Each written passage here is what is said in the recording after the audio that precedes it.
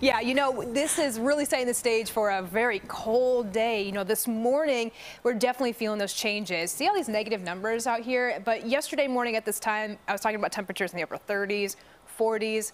That is not the case this morning. It's almost 30 degrees colder outside. We have numbers, actual air temperatures, single digits, in the double digits, but not going to hang around for much longer. It's 11 degrees out toward Midway, 10 in Gary, 12 Valparaiso, and 6 out toward Aurora.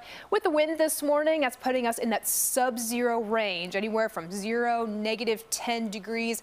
At some areas, you get those stronger breezes that could knock you back down as cold as -15 this morning. Crystal clear skies, at least on the Illinois side. A different story out across portions of northwest Indiana, looking out toward LaPorte County, where it's been snowing nonstop all morning long and even dating back to late last night.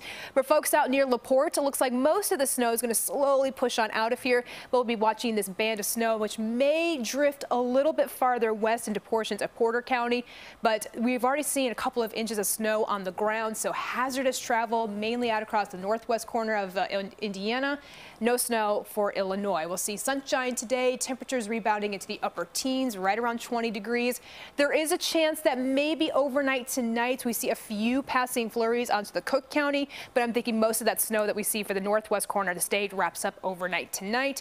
Additional snowfall, maybe a couple inches of snow, given that it's lake effect snow. We could see those numbers bumped up some, but about an inch and a half from Valparaiso up toward LaPorte. Still not expecting a whole lot in the way of snow toward Illinois into Cook County and Chicago.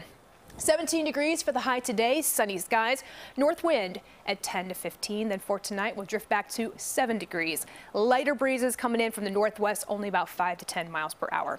7-day planner gradually warming up, middle and upper 20s, near 30 degrees on Saturday, but Saturday marks the parade of snow chances. What a great way to put that, right? So we've got the chance for light snow pretty much every single day all the way through Tuesday. Colder air settles in by the middle of next week. We'll be looking for high temperatures, low 20s, and more of the overnight low temperatures dropping off into the single digits.